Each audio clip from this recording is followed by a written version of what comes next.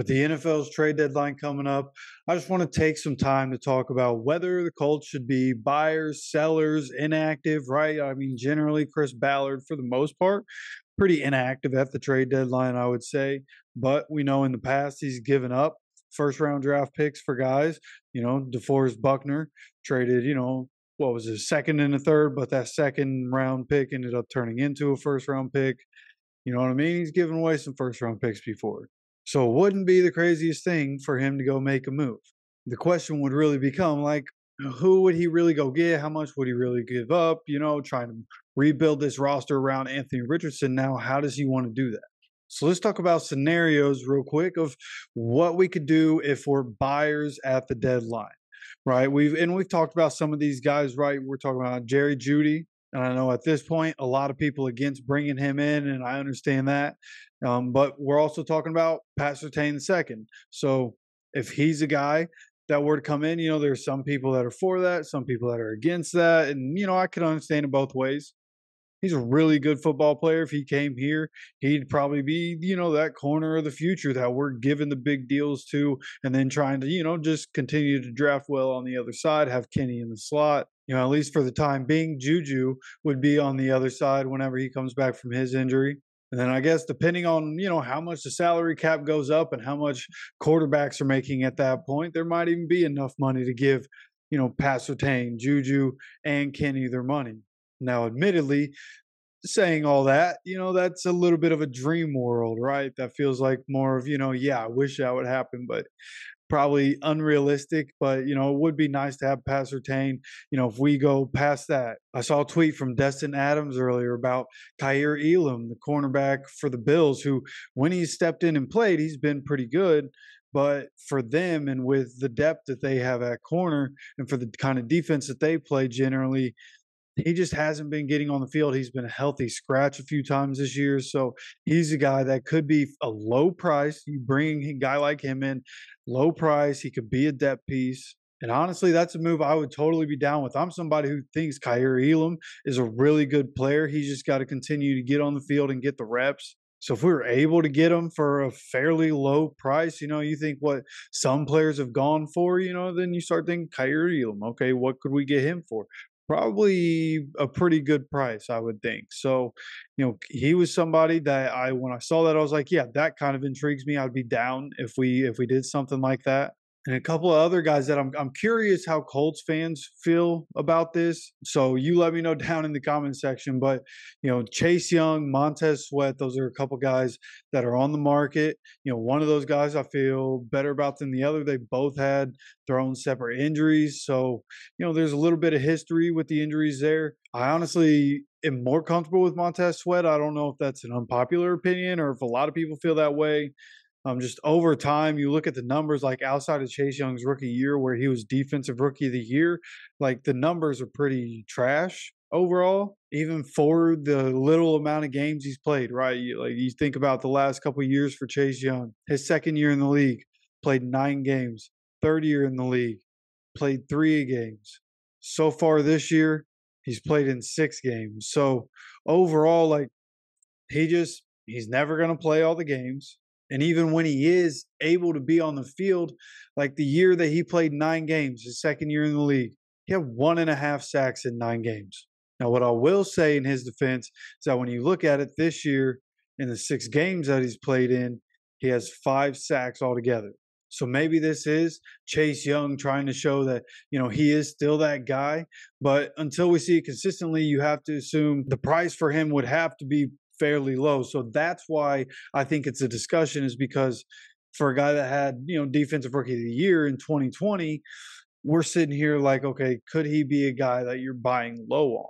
Which is why I want to know what you guys think. Again, I think Montez Sweat would be better, which is why I think if they end up trading Montez Sweat, they'll get more for him than they would for Chase Young. But Montez Sweat, again, also just like Chase Young, issues staying on the field throughout the time in the league. So, his numbers aren't all there, but he's just one of those guys that's like built like a freak, man. Kind of like Myles Garrett, just a slightly smaller Myles Garrett. And I think he's really good. I think he, again, is better than Chase Young. But at the end of the day, like for me, I wouldn't want to trade for either of those guys. I think as a pass rusher, I mean, Chase Young and Montez Sweat might give you more upside as pass rushers, but Quiddy Pay is really good in the run game, like really good in the run game. So having that along with him being a pass rusher, right? He doesn't always get home. He doesn't get home as much as Nick Bosa might, but he is usually the guy that's putting pressure on the quarterback, making the quarterback get off of his spot. And he's a guy that's really good at containing quarterbacks. He does his job from his side, and he has the athleticism to chase most of the quarterbacks down. So, do we need to go and get somebody else?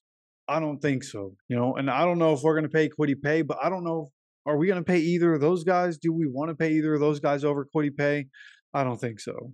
So if it's not like a major upgrade at receiver and that receiver's young, 23, 24, 25 years old, or a cornerback, high end cornerback like Patrick Surtain, then I don't want it. And I don't even know if I would want Patrick Surtain at the price he's going for. Again, I like the option of a guy like Jalen Johnson or a guy like Kaiir Elam.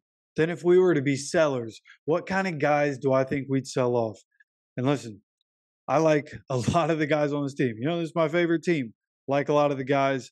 Where I'm going to start here is probably the one that's going to hurt the most, but it's the one that I keep seeing pop up and an option that is definitely realistic and something that I think might be able to fuel one of those trades if we were to trade for one of those guys from Washington. Washington needs linebackers. So if they wanted to get a linebacker and they went after Shaq Leonard, my question to you is, what would you want back for Shaq Leonard?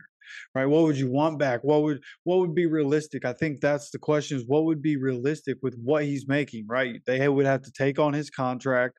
So with what he's making, is anybody going to want that? That's really the biggest question in that situation, because I saw a report earlier today before I started recording this. By the time you're seeing this, it was actually yesterday. But the report was about Shaq. Somebody did an interview with Shaq, and he was talking about how he's ready to get back to his full workload, how he understands how the coaching staff, has a plan for him to get back. But he said he's ready to get back to a full workload. And I think, once they unleash the maniac, I think that's when we'll see it. We've seen spurts of it. We've seen some good plays, but we've also seen, some 2022 Shaq or 2021 Shaq stuff that we've been seeing from the last couple of years. And so there's been a mixed bag. But I think at some point we're going to see that Shaq come back. And the question at this point, especially now that those comments are coming out, will the team feel inclined, or will a different team feel inclined to be like, okay, if he's saying that, let's go ahead, bring him in, put him on the field right away and have him lead the defense. That's what's got me thinking about Shaq. I hope not. Again, I've said this many times on this channel. He's my current favorite Colts player. I would like to see him stay on the team and get back to being the player that we all know and love him to be. But with a guy that's getting closer and closer to 30 years old, you have to think there's certainly a chance at any point they could decide to trade him.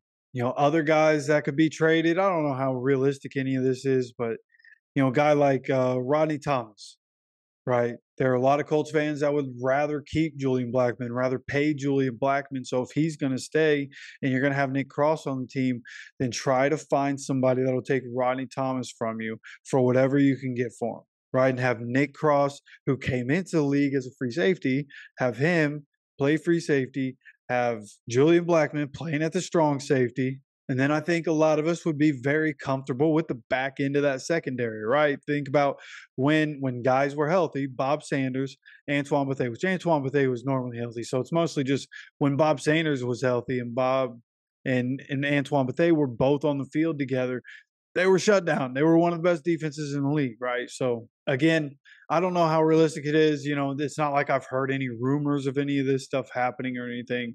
This is more out of thin air type stuff. But Rodney Thomas, it wouldn't surprise me if a move happened that involved Rodney Thomas. And outside of that, I don't really even know.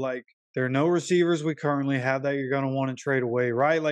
Because we're not punting on the season yet. We're at 3-4. Good chance we beat the Saints. I think depending on what happens in this next game, I think could decide whether we're buyers or sellers. If we win, I think there's a chance before Tuesday at 4 o'clock that the Colts could make a move for somebody.